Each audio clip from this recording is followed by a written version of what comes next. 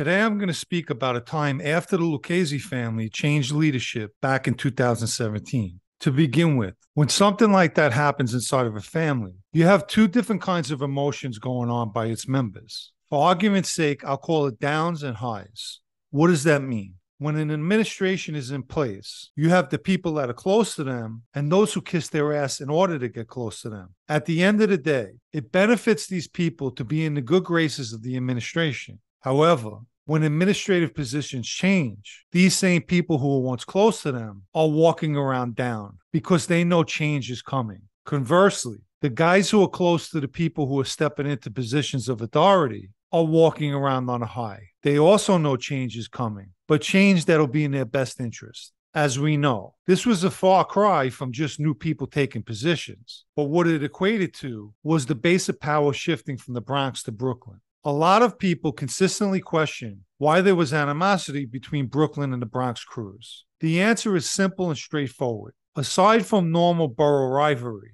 similar to Yankees and Met fans, the dislike for Brooklyn can be traced back to Guzzo and Gaspipe. When the base of power for the Lucchese family shifted from the Harlem Bronx base to Brooklyn, it was accomplished by murder. The first guy to go was Buddy Luongo, who in reality was supposed to be the acting boss and was picked by Tony Ducks himself. Then Mike Salerno, another Bronx captain, was also killed. Vic and Gas was sending the Bronx a loud and clear message. We're in control, and this is how we deal with members of the Bronx that we feel are challenging us. So naturally, there's always been this bitterness with crews in the Bronx. With the new administration, there's always going to be some shuffling. It's inevitable. As I mentioned, our crew, the Brooklyn faction, was affected the most. There were several guys who didn't want to be in the crew under Big John. However, Anthony and I still remained in his crew. At the time, I was supposed to be removed from that crew as soon as Big John went away. And we knew that was going to happen because he was taking a plea. Mikey DeSantis wanted to create a second Brooklyn crew, but then everything with me took place and I was done. Anthony remained in Big John's crew until he began serving his sentence. But according to sources, Anthony was transferred to Joe Cafe's crew, which used to be a Long Island crew. Unconfirmed reports have Joe Cafe taken over Dom Trisulo's Manhattan crew after Dom passed away. Nevertheless, for now, that's unconfirmed. Before I get into Joe Cafe, I want to discuss Anthony's character. And what I mean by this is his character as a member in the family. As I've previously mentioned, initially, Anthony got cold feet and didn't want to be inducted. Joey DiBenedetto and myself spoke with him, and ultimately I convinced him. Anthony's a guy who wants to go to heaven, but doesn't want to die to get there. After our induction, there was never one time that I seen Anthony where he wasn't complaining about having to show his face at the cigar lounge or at the club up in the Bronx, or to go to a wake, or to go on a mission.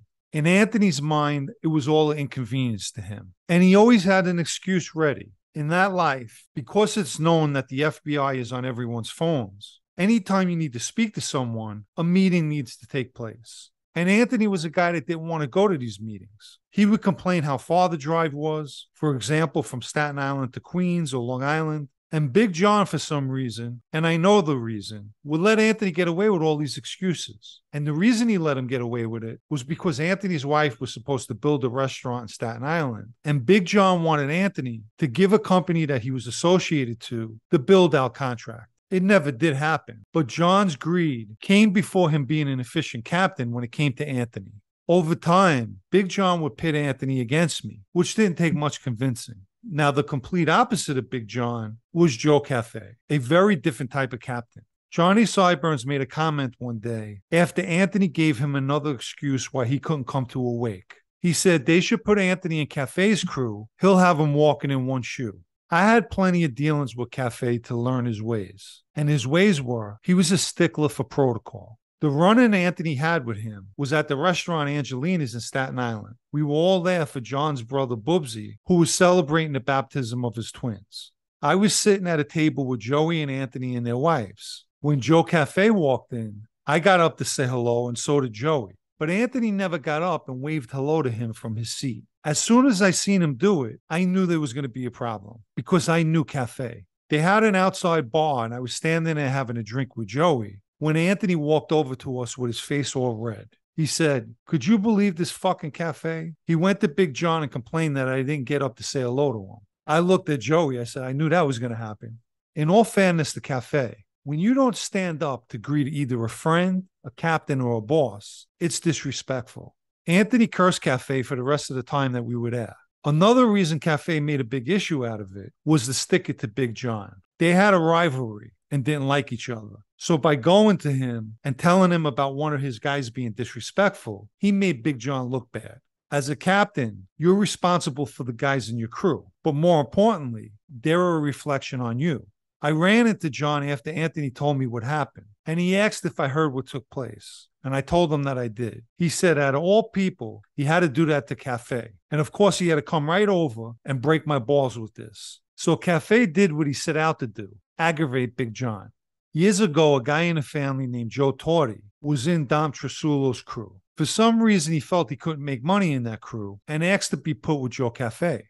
Dom told me he didn't give a shit. At the time, he had one of the biggest crews in the family. So Torti goes to a cafe, and one afternoon, Cafe calls for him and tells him that he wants to see him. But Torti tells him he can't come, and he gives him the reason that he's eating in Petey Red's club. Petey Red was Petey DiCiera, a Genovese captain at that time, who would become their street boss. The last thing you want to do is tell your captain that you can't come because you're at the club of another family. I don't know what Torti was thinking when he said that, but as a result, Cafe had him transferred back to Dom's crew. Dom was laughing when he told me the story and called Torti brainless. Another guy to have a run-in with Cafe was Joe Perna. One day he had a meet with Cafe, and when he showed up, Cafe gave him a tongue lashing because Perna showed up with a 5 o'clock shadow. I have to say, anytime I had a meeting, I always shaved. You want to look presentable. According to Perna, he shaved the day before and said that Cafe was just being a prick. Although after that tongue lashing, Perna made sure he was freshly shaved whenever meeting someone.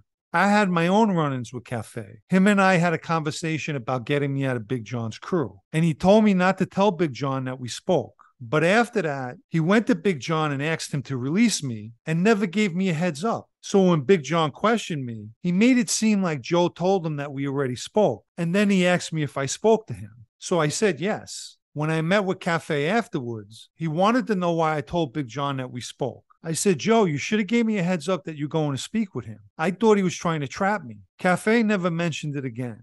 The last meeting I had in that life was with Joe Cafe. I'm not going to get into the whole story because I recently just mentioned the incident. Quickly, I brought a pistol to that meeting, and Cafe knew I was strapped up, and I wanted him to know. I never forget the look on his face when he looked down at my jacket that was hanging low on my right side. He had a nervous smirk on his face. I'll tell you one thing, he didn't attempt to give me a tongue lashing. The ironic thing about this whole story is how Anthony is now in Joe Cafe's crew. And I know he didn't like Cafe. While he's in that crew, he can't give the excuses that he used to get away with in Big John's crew because Cafe will put him in check immediately. And what I can tell you is, you can believe when Cafe walks into a room, Anthony's no longer greeting him from his seat.